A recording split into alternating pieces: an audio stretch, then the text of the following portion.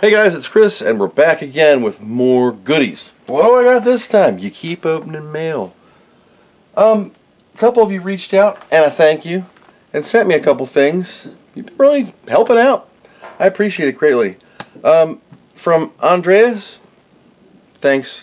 We talked on the old Discord, well, that's my YouTube page, and he said that he had some extra CPU relocators for the Amiga 1000, and here it is. This is a CPU relocator for the Amiga 1000.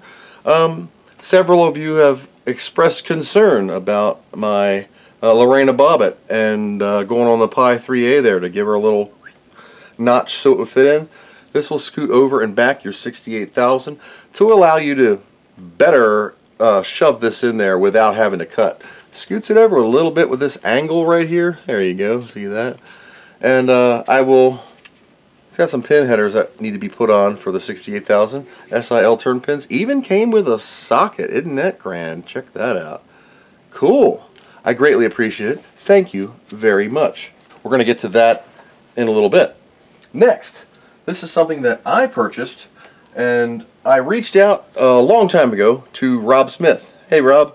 And he is the creator of the little USB board that you can plug into a special USB floppy and then run some programs on a Windows machine that allows you to natively read Amiga discs on your computer. Just pop them in there and it does some magic. I don't know. We're going to figure that bad boy out right now. So what I had to do was spend a boatload of money on a $25 part, or 25-pound part. So it was like 35 bucks. But for some reason, the United States Postal Service and Royal Mail charged me 50 pounds to ship it. I don't know what's going on. I guess they needed a raise or whatever. You get this little piece of cardboard and this thing. This is a, let's open this bad boy up. It's a USB cable with a special little board on the end, and that board will plug into the header of the USB drive that I bought. And not all USB floppy disks are the same. So we got a welcome to the Drawbridge, that's what it's called. Your long-awaited adapter for compatible slimline floppy drives. This is a ready-built solution. Terms and conditions, bunch of legal stuff. The included board should only take a minute or two to install inside your drive. Step-by-step instructions are on this website. Let's go to it. So it's got a little video on the Arduino floppy dude. I'm not even going to watch the video. I know how to take apart a floppy drive, I hope. So the floppy drive I bought was on eBay for $12. Don't know the brand. It's got some old Windows 98 2000 Me XP Mac. I'll get a model number off of it in a second. Came with a bag that it wasn't in. And a cable that's wrapped up in there. No need that. So it's a regular old floppy drive. I guess I should make sure it works. Entirely too big. So I have one screw to remove in the bottom. Now I should be able to slide this forward and it should come off. Alright. So what I'm looking for is right here, this ribbon cable. See how this is like this? This is what I'm replacing. This module right here. So, being that I can't see to save my life, lift up on the thing here and get it out. It is your standard lift up clips, just like a Amiga keyboard. Here's your old ribbon. Here's the new ribbon. Push that one down, and then this one will go back in the floppy drive. And that's it hardware wise. Tuck your cable. I got a little extra cable, so I'm going to have to kind of figure out a mounting way to mount this and not run it into the screw. Okay, so here's how it fits in there. It's just this little board, this long cable, and what I'm doing is I'm giving it the old tuck, and it has a little USB thing which I'm going to shove in the actual USB hole, making sure that my screw hole is okay so I can put the lid back on. Okay, that was really fun. The stupid wires wanted to keep coming out. The cable wanted to keep twisted. Now the device itself was cheap. It was the shipping that just ate me for breakfast. If you're in the UK, you're kind of in the house because 25 bucks 25 pounds, so $33 for me, and you're in the house. Let's see if I still got a floppy disk working. Cool. Alright. That's installed. This address, and you got to download a driver. Pinball Fantasies, Disc 1. Windows 10 PC. Alright, there it goes. So it is running a test, and God, I apologize if that looks like Dookie. Yes. Track 0 is found. Yes. Remove disk drive. Alright, reinsert the disk. Your disk drive is working fine. Yay!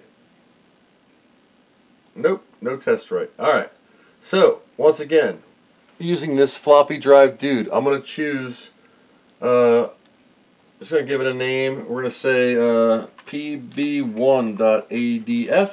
save. Make sure you choose your right COM port. And then, copy disk. There it goes, son of a booger. So it's reading the disk. It's going to be in my hand right here. You can see the light doing its thing. Sorry about my clothes, but I do have pants on today. That's good.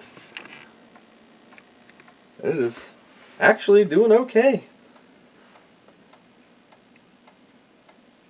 Now, how are we going to test this?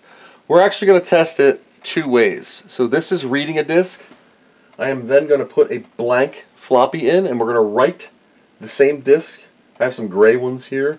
And then we're going to boot said disk in the Amiga 1000, 3000, 6, whatever, in an Amiga.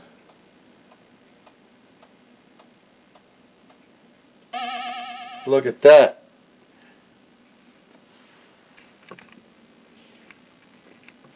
Focus there, brother. Your ADF was read successfully. Cool. So now, back this truck up just a tad. I'm going to take this disc out, set it right here. We're going to grab a disc. Here's a blank 3M double-sided, double-density disc. Putting that in. Now I'm going to go write disk. pb1.adf. We're going to say write. It pauses for a second. There it goes. It's writing the disk, cylinder 1. My main benefit is reading. I want to read a lot of my discs that I cannot find, either in the archive or online. So installation, super fast.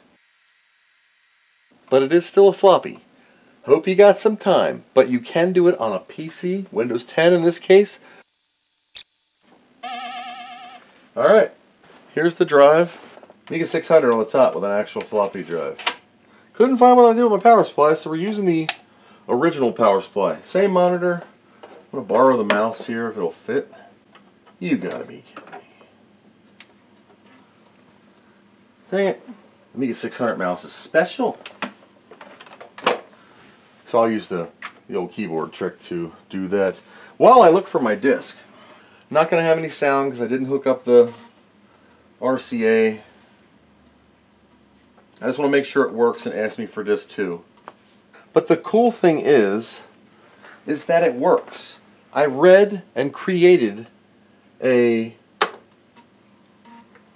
Amiga disc natively on a PC in several minutes, and I did not have to do anything special. Here's the disc. I'm going to put the actual Amiga disc in there, but for creating ADFs, if you're going to use these digitally on your Gotek, and you have F3, and you have something that you want to make digital, and you have physical discs like I have here or wherever, back up your Workbench discs, you can do that, and you can do it without an Amiga. For your emulation, let's say you sold your Amiga years ago, you got a box of discs and you want to run WinUAE and play with them. How do you get those discs in? Well, you can make ADFs of them. You can use this disc in WinUAE by choosing the Arduino COM port device as the as the floppy drive and use it natively on your WinUAE environment. So, but I do like the idea of making the actual ADFs and actually making discs out of my ADFs to use them on a real Amiga. So that is really cool. So Rob Smith, thank you for making this. I will link in the description down below where you can purchase one of these. 25 British dollars, pounds. And it's totally functional. If I had sound would be totally working. I'm going to let my ball drop. Hope maybe. Boop. Cool. So, totally works. What did that take me? That's probably my shortest Amiga video ever. Put the screw back in there. If, like it says in the video, if you ever want to return to a USB floppy drive, you just put this back in here and you have yourself a regular drive. This is this drive. Pause it, look at the screen, whatever. This is the one that I bought. If you go on eBooger and you look for a drive, make sure it's got this crap. I did notice that in my video, in the video from Rob, it had this on the box. His had this on the box. So when you're doing this, make sure you get the cheap Chinesium FD05 PUB.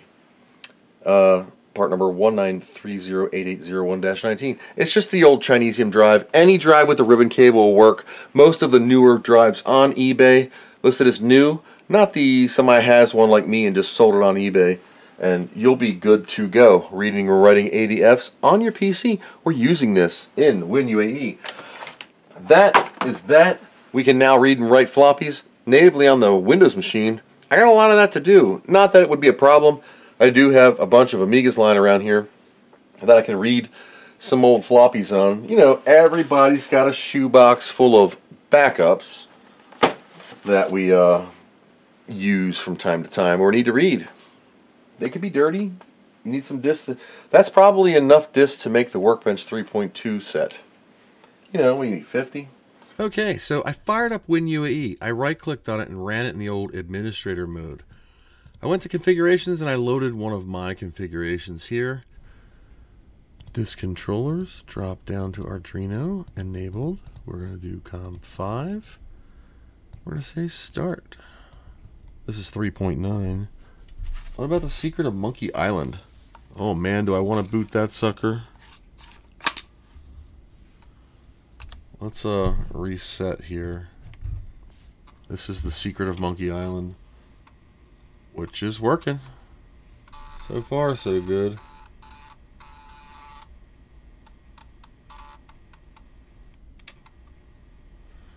You know, there was an option here I missed. Right here, replace drive DF0 fast. You can replace any drive you want with fast or more compatibility. I just chose fast. Awesome. Sound isn't too bad either.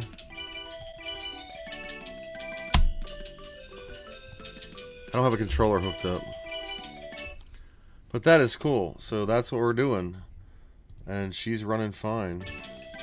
Don't have a joystick hooked up, but... Alright, Guybrush Threepwood. Cool. So as y'all can tell by my shirt, I got an old Retro Rewind shirt. And check out retrorewind.ca because a lot of people have been asking me, hey, Chris, where do I get this thing? I always see you saying you got this Chinesium pin straightener. Where'd you get it at? I'll tell you what, right here, Retro Rewind. If you click on goodies, you'll see it right here. Dip chip straightener. $8 US. Or is that Canadian? Your dollars. Got a queen on it. Anyway, you can see it's a little better quality than this cheap Chinesium hollow thing. Solid. Spring loaded on both sides. $8. And if you use my code, no code, or go to Retro Rewind /Chris Edwards, you can save an additional 10%. No. So that $8 is like 8 cents in American monies, because I think there's some conversions going on with the Canadian dollars. So check them out, retrorewind.ca, for your pin straighteners and other Commodore 8-bit and Amiga goodies. Stay tuned for more. As always, thank you for watching, and I hope you learned something.